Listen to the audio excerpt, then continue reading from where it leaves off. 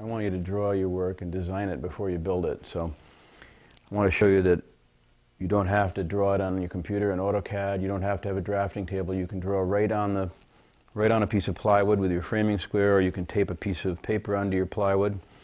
And I'm just going to draw a simple volute very quickly on this paper. Give you an idea how with just your square, with the compass, and with trammel points, you can draw pretty much anything that has curves or straight lines. So the first thing I'm going to do is quickly draw a basic plan of the bottom of this stair. That line there will be the skirt board. This line here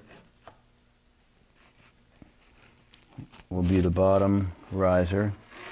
And we have a 10-inch rise, 10-inch run I mean, which is a pretty standard run. And then I'm going to draw the center line of my handrail on this.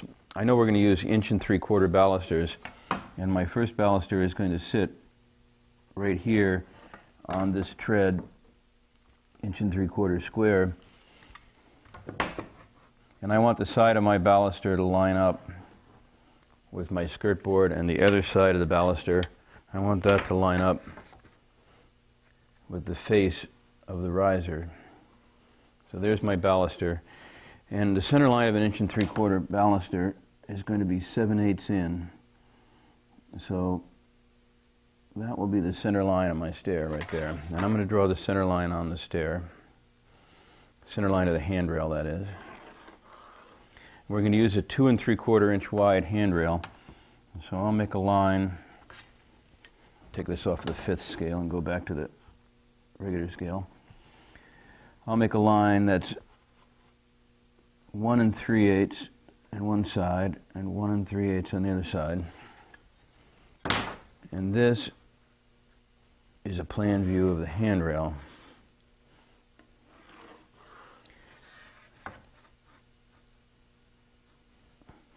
Like that. Now, I think I'm going to start the curve of my volute about 2 inches in front of my riser. So I'm going to go out another 2 inches. And that's where I'll start the first radius line for my volute. The first radius line will be right there. Now, I know that my volute wants to be about 11 inches wide. We're going to have about an 11-inch wide tread here. And so I'll measure 11 inches to the other side of the volute. And I think I'll put a shrink back. Pretty good common shrink back for a volute is about 1 inch. So 11 minus 1 is 10 inches. So my second radius will be 5 inches, and my first radius will be 6 inches. So I can draw 6 inches out here and find the center point of my first radius. And each radius goes through 90 degrees, so I'll draw a stop line for it here too. Let's see if my dividers open wide enough to do 6-inch radius. I think they do. I won't have to use my trammel points.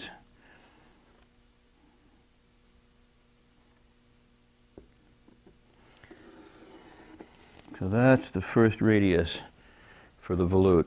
And I'll draw the other side of the rail, and I'll put a line down the center line of the rail too. That's the outside of the rail. And that's the center line of the rail. Now I'm going to shrink all the radiuses by 1 inch. So what I have to do is draw a line that's 1 inch in here.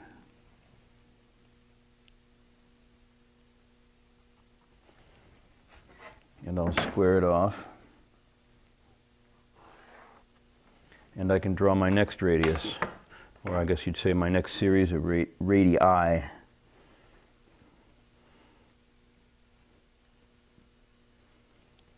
think that's a plural of radius.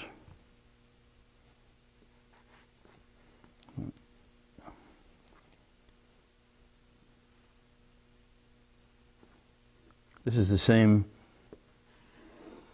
pair of dividers I use for scribing.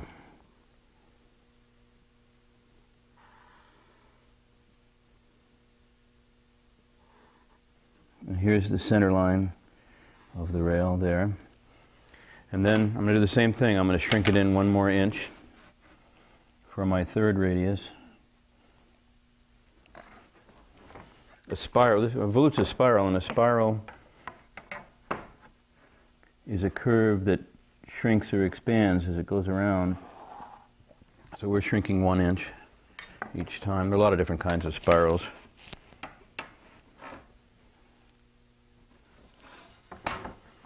Now this is my next radius, and I'm only going to do the outside of the rail here. You'll see why in a moment. I'll put the center line on too. Now I've got all the lines I need, and I can actually just continue to use these lines to shrink back. I'm going to remove the excess part of this line so it doesn't confuse us.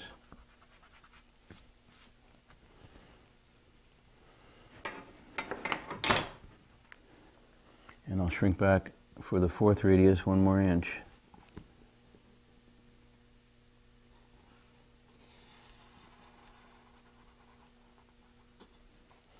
Now, I want this shape here to taper and get smaller. I don't want to draw a line that's parallel to this line, which is what would happen if I shrank this next time by 1 inch. These lines here would be parallel, and I don't want that. I want it to actually get smaller. So the way I do that is I'm going to divide this 1 inch by a half, and this time I'm only going to shrink 1/2. And my next radius, actually I've got the wrong spot, I'll go right here, half here. And I have to draw another stop line. And this next radius will only shrink 1/2 of an inch. And as you see, that will make it taper. This gets narrower as we go around. If I'd gone to this point here, this would not have gotten narrow, it would have just been parallel, because I'd be doing this, using this center, which is the same center I used for this curve. All right, and I'm going to do the same thing. I'm going to shrink back another 1/2. And what this does, this will be my last curve, and it'll bring me to the center of my square. And the square is really, the center of the square is really the focus of the ellipse, kind of the eye of the, not the ellipse, the focus of the spiral. It's the eye of the spiral. Let me just make my last radius here. And that brings the volute down to a nice scroll ending, just like that. Let me go back over this and show you exactly what I did. I actually drew a spiral by using 6 different centers. And this is my first center right here, C1. And this, using this center, I drew radius 1. Radius 1 was 6 inches. That's to the outside of the rail. And then I went to another radius. I drew that for 90 degrees to here. I picked another center which is 1 inch shorter. So that would be center 2. And from that center I drew radius 2. That's radius 2, which is 5 inches. And then I moved in another inch for my next 90 degrees to center 3. And here I drew a radius that's 4 inches, right around like that. And then for center number 4, I drew my final radius that closes the ellipse back around to itself, and that would be 3 inches. Then I had to make the space between the volute and the rail begin to taper. So instead of shrinking the radius by 1 inch, here, I only shrunk it 1/2 inch, and I went to this center here, which is C5. And on that one, I drew this radius. And I had to draw a line down from C5 here, because that radius wants to go a full 90 degrees also. And then for my very last radius, I went another 1/2 inch, and that takes me right to the center of the square, C6 here. This is the eye of the spiral. This is where the kind of vortex that the whole thing spirals down into. And using that center, I drew my last radius until I've closed the volute off into a scroll. And this point right here will be where I drill a hole on the underside of the volute And I'm going to draw another circle here because this circle will represent the volute newel. Right there.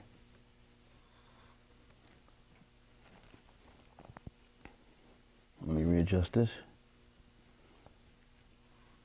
Right there on center 6 is your newel post. And now we have the volute completely created in 2 dimensions. And let me show you what it's going to look like in 3 dimensions.